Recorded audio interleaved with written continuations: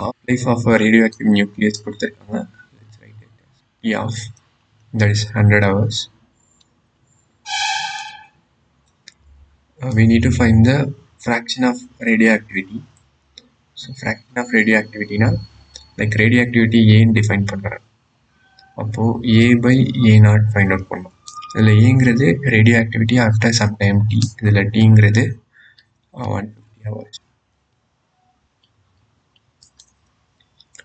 So A is the radioactivity after time t. A naught is radioactivity in the initial time when time t equal to 0. So there is expression for this. இது in terms of half-life period, the number of half-life period வச்சு எழுதும்போது 1/2 power n ன்னு எழுதலாம். Same thing is applicable for number of radioactive nucleus decay.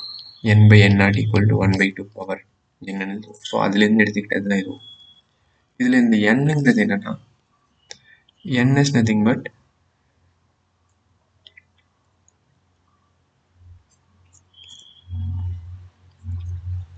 t by t of.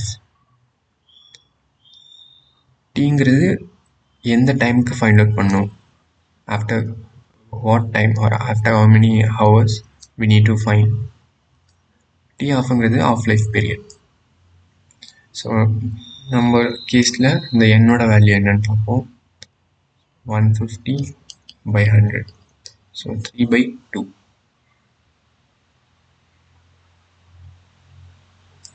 Okay.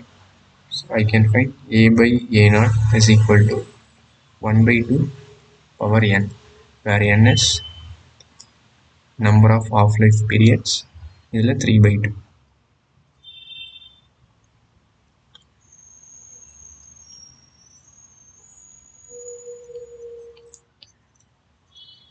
The number of half-life. So 1/2 power 3/2.